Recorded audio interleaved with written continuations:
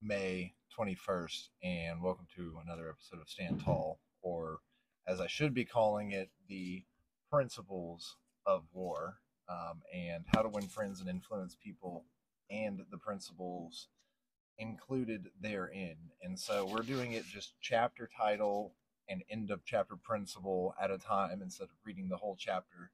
And then we're going to dive into Tuesday for Woozy Tuesday, going to the ancient military text of the Woozy. So let's first start out with Dale Carnegie, How to Win Friends and Influence People, Chapter 3. He who can do this has the whole world with him. He who cannot walks a lonely way. All right. And so we just talked about how to always regard other people. Principle 3, arouse in the other person an eager want. He who can do this has the whole world with him. He who cannot walks a lonely way. So, in a nutshell, the three principles from part one are: Principle 1, don't criticize, condemn, or complain. Principle 2, give honest and sincere appreciation. And Principle 3, arouse in the other person an eager want. So you have to make them believe it's their idea in many ways. That's just another way of saying that. What do they want, right? Arouse in them their want, not just their need, their Maslow's hierarchy, right? Okay, so we're going to turn now to the Woozy. We're on verse 3 of chapter 5, adapting in the field, which is a fantastic opening. Marcus Wu said, imagine there's a huge army of well-trained, brave men. The army backs onto narrow trails with mountains on one side and a river on the other. There's a deep gully defended by the enemy's powerful crossbowmen. Retreat is a safe option. To advance would be to enter a storm. The enemy is well supplied with food. A prolonged struggle is unrealistic. Wu Qi replied, quite a challenging scenario.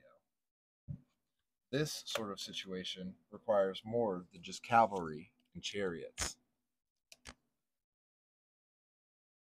It demands sage-like strategy. You would need a huge force with thousands of chariots and cavalry, as well as infantry. Divide your army into 5 smaller forces and send each into a different direction. When the enemy sees this, they will be caught off guard and confused.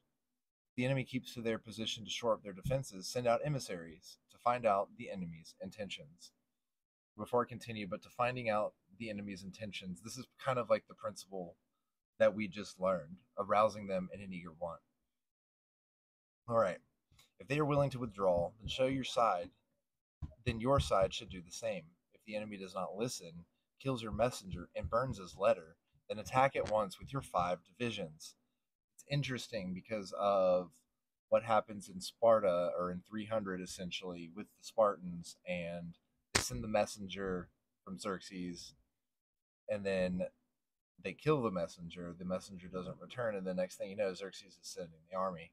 I'm not saying that's exactly what happened or the whole reason, but if Xerxes is coming from one of these ancient, Eastern military philosophies, then attack with one of your 5 divisions. I mean, that could be very much a historical nugget there. I would love for someone to verify that in the comments.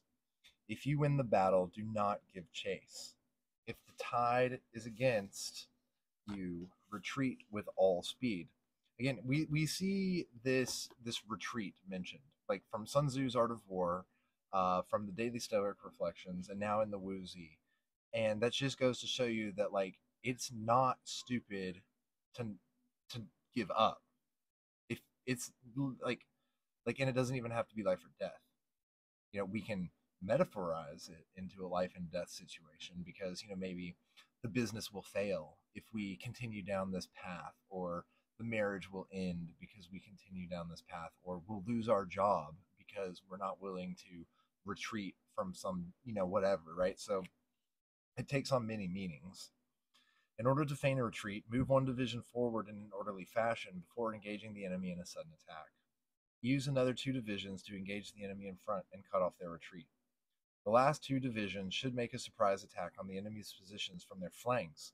When all 5 divisions attack at once, they will have a great impact. This is how one can assault a strong enemy. All right, so by feigning retreat and then attacking from the flanks in coordination.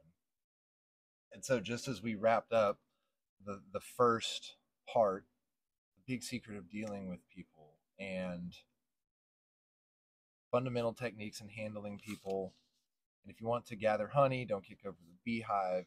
These very different things from how to win friends and influence people. This is a good book if you haven't read it, but now that we are wrapping up part one, in a nutshell, right? Don't criticize, condemn, or complain. Give honest and sincere appreciation. Just kind of like approaching the enemy if they're willing to have discussions. And so, as we move into 6 ways to make people like you, and continuing tomorrow with the art of war, let's continue to stand tall.